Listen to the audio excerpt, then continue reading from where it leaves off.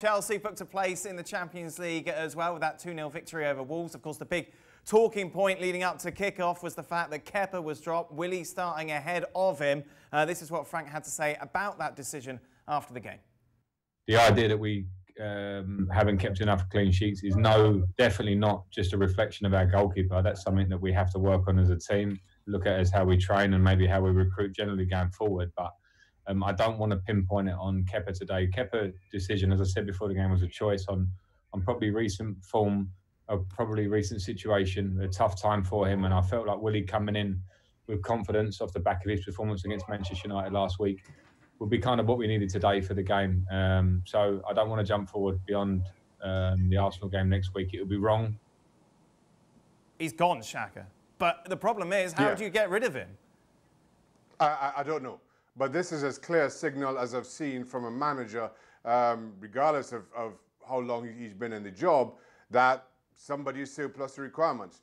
After you bring Kepa in last week and then now you drop him again for Willy Caballero, and given what Frank has said, there's no question in my mind anymore. And I know we speculated about this for some time, nor should there be any question in Kepa's mind that Frank doesn't want him at the club. The challenge is, how do you get rid of him, given what you paid for him, given what his salary is, and given what you've seen from him over recent weeks? Who picks up that tab?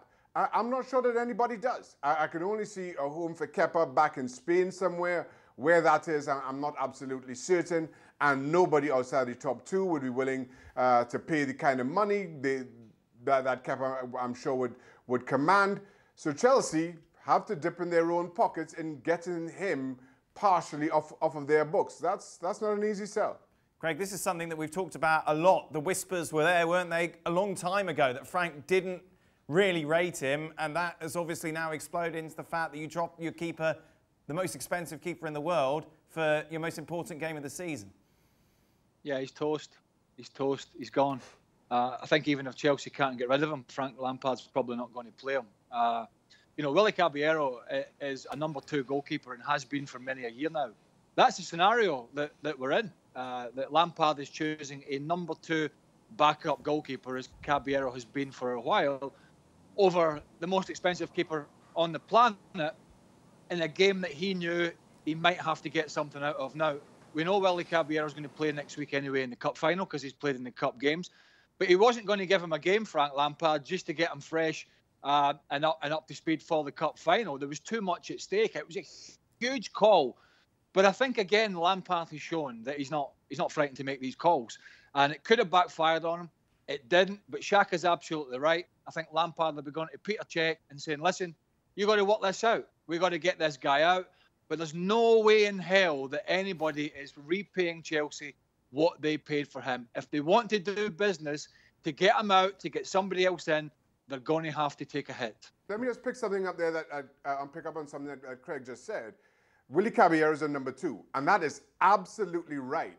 Now, psychologically, mentally, there's a big difference between being a #1 and knowing you're going to play week in, week out, and being a #2, as Willy Caballero is, and knowing that you play 2 or 3 games, and then you might be out for 6 or 7 weeks, and then you come in and do the same.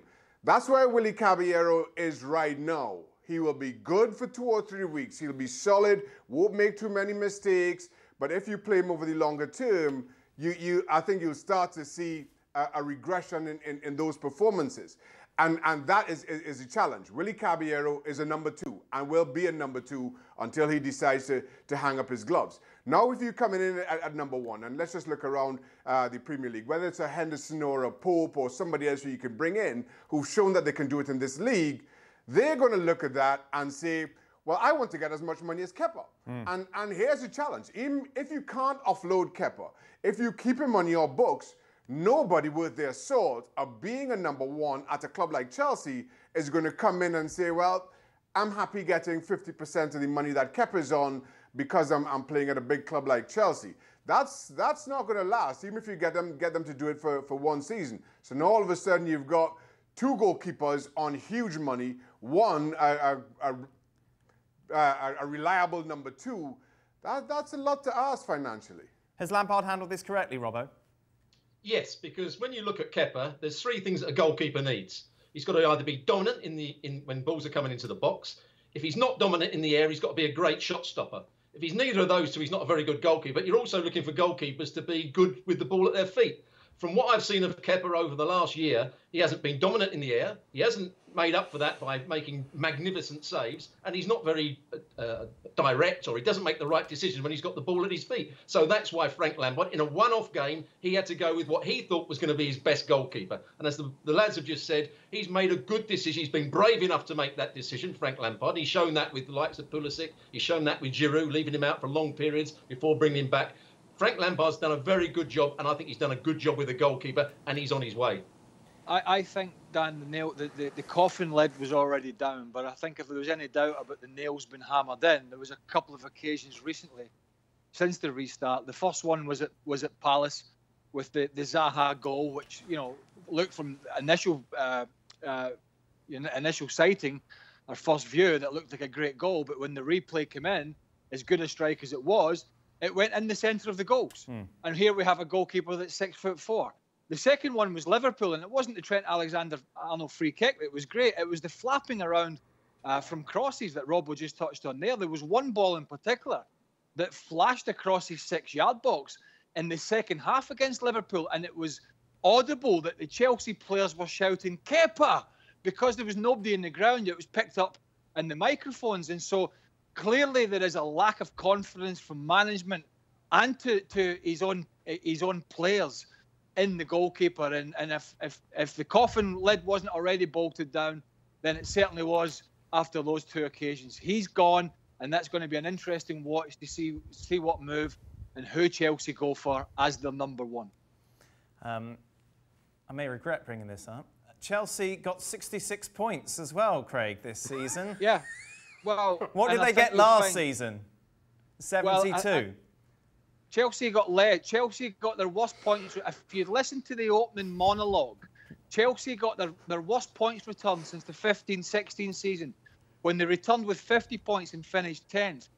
But that wasn't wholly surprising, bearing in mind it's only Lampard's second season in management, first season in the Premier League. And we've pointed this out many times. He lost one of the best players in Europe in Eden Hazard.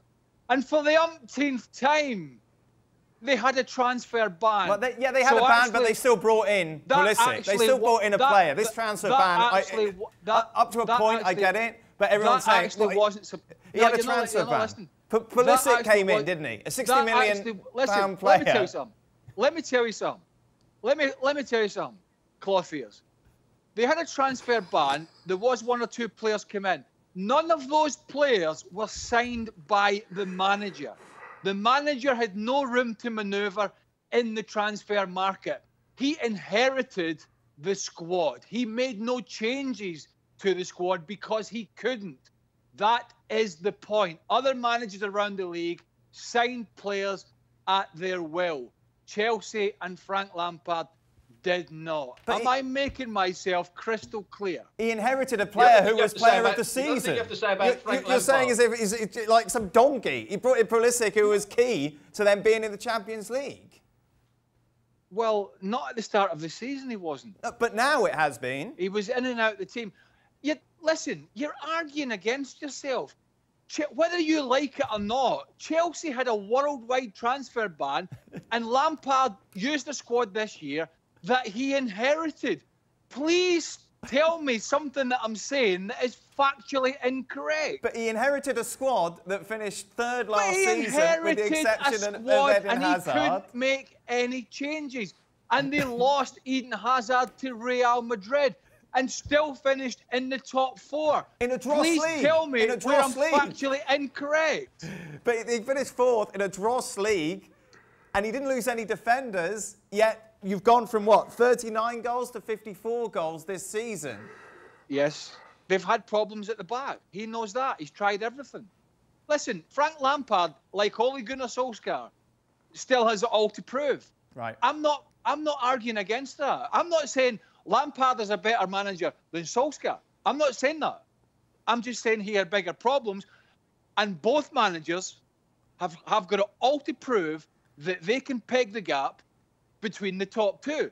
The fact is Solskjaer's been there longer and United are a bigger club. That's why I've been saying all along that there's a huge question mark, in my opinion, whether he is the man, even if they rebuild this squad, to peg that 30-point gap. That is my point. And it's not difficult to understand. Robbo? Well, what you have to say about Frank Lampard as well, what he's done well, he's changed his mind on players. The hardest thing in management is when you've made your mind up. Alonso, he didn't really want him, but eventually he has to change his mind. And if a manager's prepared to do that, it shows he's got courage. He didn't want Giroud anywhere near the team. He wanted Tammy Abraham in the team, but he still obviously managed it well enough so that when he needed Giroud, he came in and did well. He's done it with some of the other players as well. He left Jorginho out for several weeks and he's brought him back in, and Jorginho did okay, apart from that tackle against Liverpool. But he's had the ability to change his mind on players, and that's a very difficult thing to do as a manager. So he's got some understanding of how to manage people. Thanks so much for watching ESPN on YouTube. And for more sports highlights and analysis, be sure to download the ESPN app. And for premium content and live streaming, subscribe to ESPN Plus.